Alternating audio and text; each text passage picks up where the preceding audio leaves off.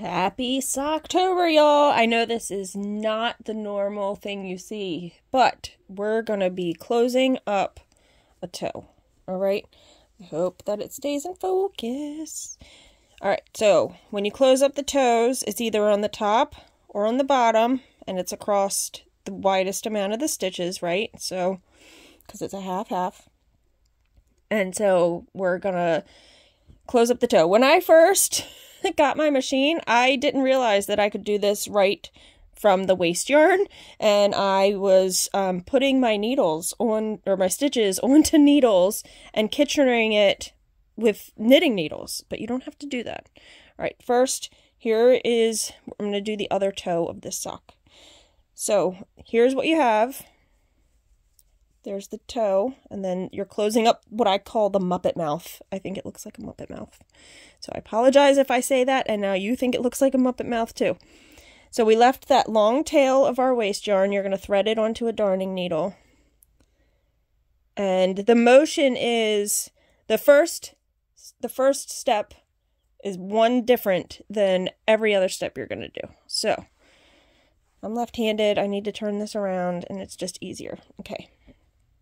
So this is your last stitch here, this one, okay, and then these are all the half, this way is half, and then from this way, half, okay.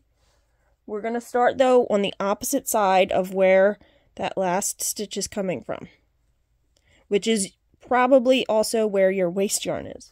That's almost the case, like the tail of your waste yarn. That's pretty much always the case. So it's the same motion, but we're going to do the whole sock. So the first step, though, is you're going to go across the street, right? So across the street to the neighbor and go up. Okay? We're going to remedy that because we're going to go through each of these twice. All right? Except for this first one. You're not going through that one twice. So pull up. Okay? Now you're going to go back to the stitch that it was coming from, this is that loop that we pulled on. You go down on the same side of the street and then up in the neighbor on the same side. Okay? So then you're going to go back across, you're going to go down in that one that we came up out of. That was the only time we came up, or did one stitch at a time. Every time it's a 2-stitch motion. Okay? Now we're going to go back across the street, go down into the one that you came up out of. Okay? And then go up into the neighbor. So from here, it's going to start pulling. You can start to see it pull together, okay? Go across the street, down, and up. I hope I'm doing justice to the other videos that are out there, because there are other really good videos on Kitchenering toes, okay?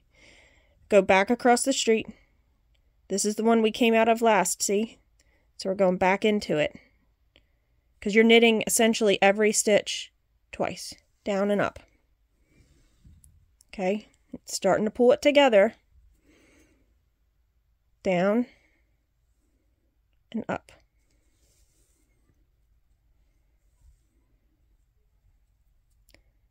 Across the street, down. I don't know why I say across the street. It's okay. Alright, so now, when you stick your thumb in there, you can see there's our stitches, okay? They're starting to form. Sorry if you hear my family. They were outside playing, and now they're coming in. Some people hold it together you hold it together different ways, right? So whatever is easy for you. I know sometimes I hold it like this. That way I know I'm going back and forth. So you can do, so we were on this side. We're going across, going down, and up. Okay. And then across, down. I can do this sometimes in one swift motion, and it just depends on how I'm holding it, if the stitch is tighter, etc. Okay? Go across, down, up. My loop always... Oh boy. Excuse them for a second. Down. Up. Okay, try not to catch your waste yarn. That will create issues when you're trying to take your waste yarn off. Alright, so here's now what we have. We're going to go all the way across. Alright? Going down into this the last stitch you went into.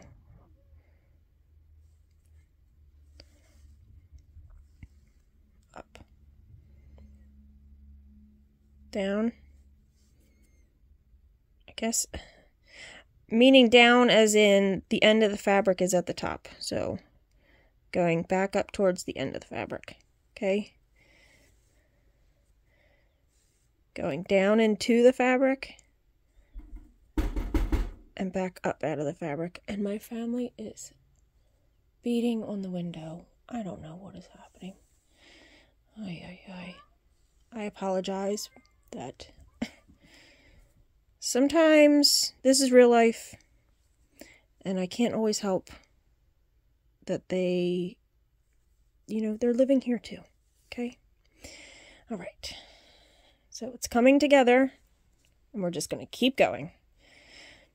So I'm just going to keep showing the whole thing. So sometimes I hold it like this with my finger under it on that side, down, up.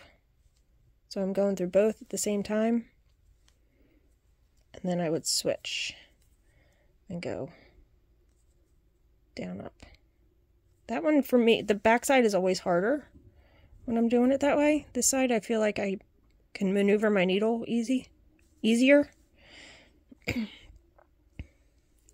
I guess a curved tip needle, some people probably use a curved tip needle. So down in the fabric and up. So it's always going down into the tube and then coming back out of the tube. So going down in the tube, coming out of the tube.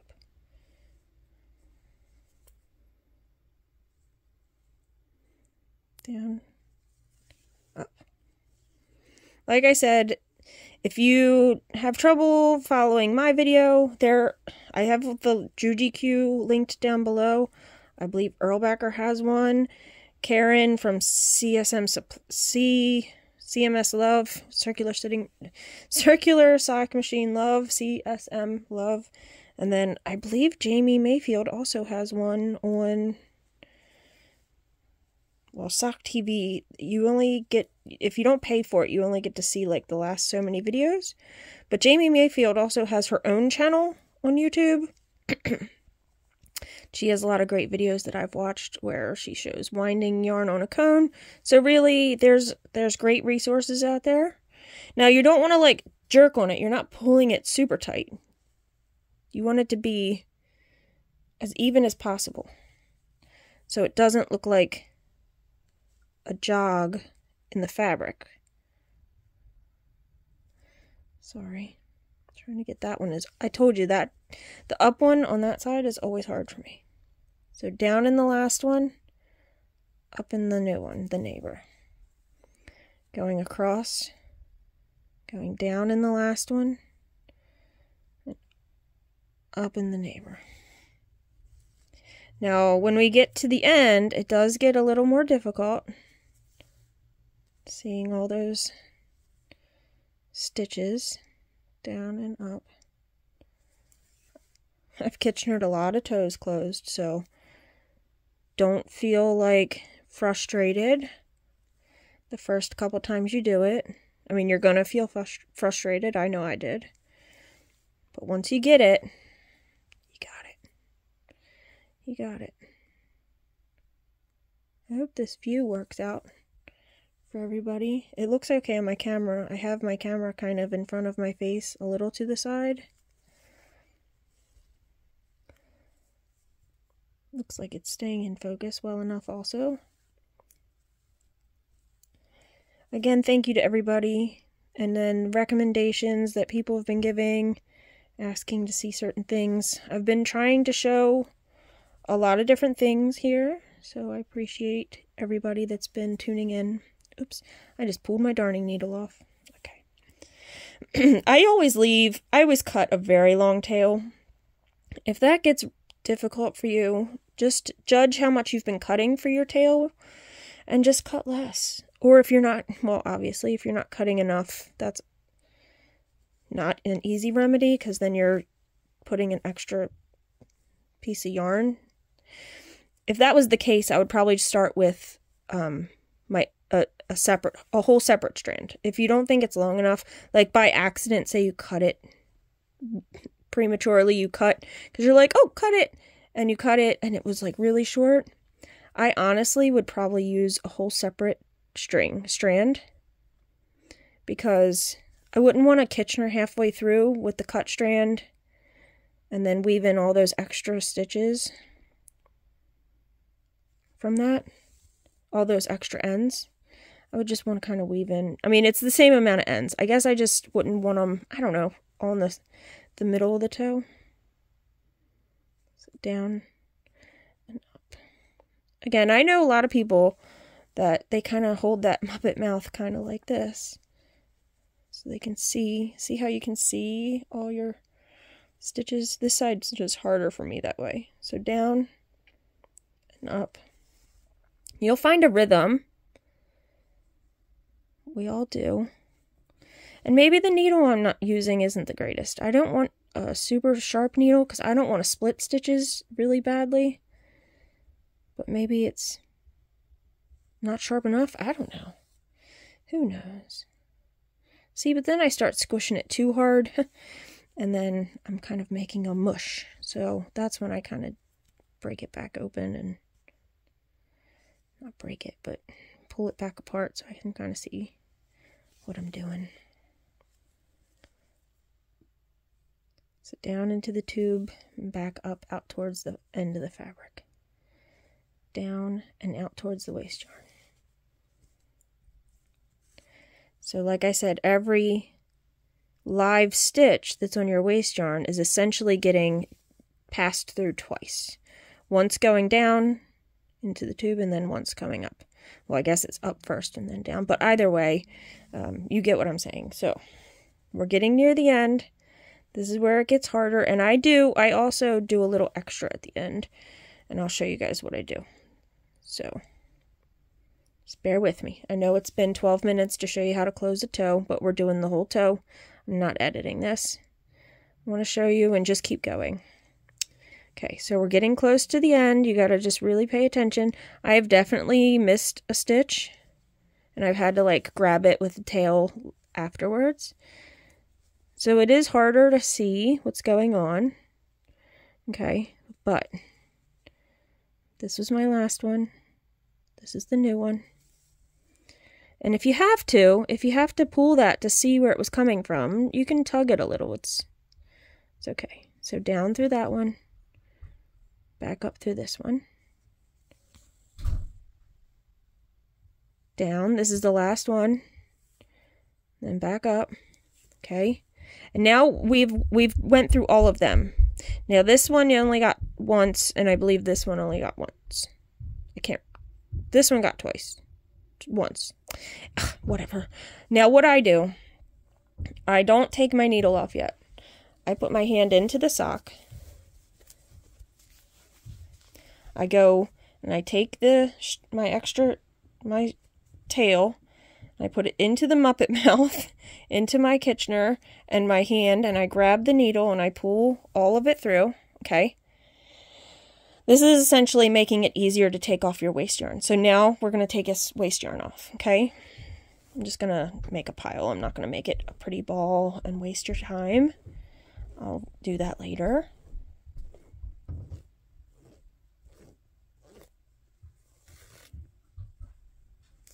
Okay. If you caught your waist yarn, it would get really hard to pull in a certain spot. Okay. So here's where we Kitchenered, okay. Looks pretty. I'm going to take my tail back out. But I am going to I'm going to thread my needle again. And I'm going to go through those stitches one more time on that end. Let me cut this tail. It's awfully long. Like I said, I do leave my tails extra long. All right. Now, when we did this, it kind of leaves that. So what I like to do, I don't do anything when I'm with the waste yarn still on. I feel like it's easier. All the stitches have been caught, so I just feel like it's easier to look at this, okay? So what I'm going to do is that yarn came through here. So essentially, this was the last one. It's a little hard to see. I'm going to put it back through that last one. Okay. And then I'm going to go, this is where it came from. I'm going to go back into this one, and then I'm pulling it into the sock. And now I'm going to turn the sock inside out so I can weave in my end. So the needle's still on it.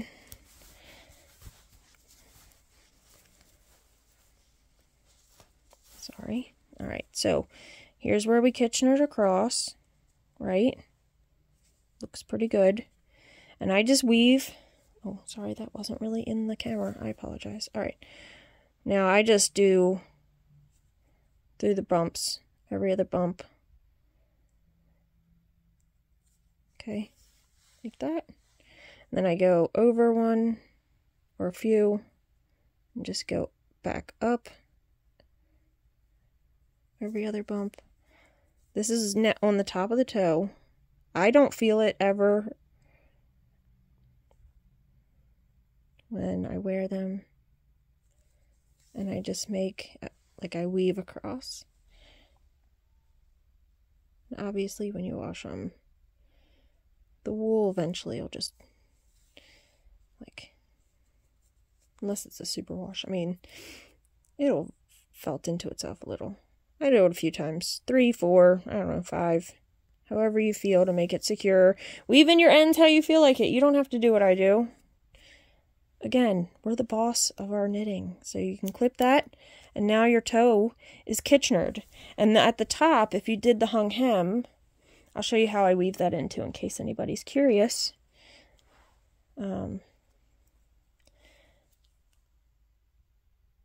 It's just how I do it. Again, do it how you want. All right, so this was the hung hem. What I do is I just go through where the hung hem was, because there's 2 stitches on it, you can tell. I just do it a few times. Ice cream man's coming. If you can hear that. I don't know if you can hear that or not. And you know, however many you feel like. And then I just go into the hem, into the double fabric, push it out through the top, pull it a little tighter, so when it'll go right back into that hem. Okay, right into the double fabric. We'll turn it back out, inside out, right side out, and I'll show you. Again, here is my toe. All done. All Kitchenered. There are tips. Sometimes people get like dog ears on the end. I don't feel like mine do that, so I don't do anything different on my machine, but there are a few videos out there for no dog ears on the end. So if you are getting dog ears, definitely do a YouTube search for CSM and dog ears, and that's it. And this is just the angular toe that I do. It's not the rounded, this isn't the rounded one, so this is the shape of the angular toe, which is the same shape as the heel. Alright guys, I hope you enjoyed this video, and happy Socktober, and I'll see you in the next one. Bye!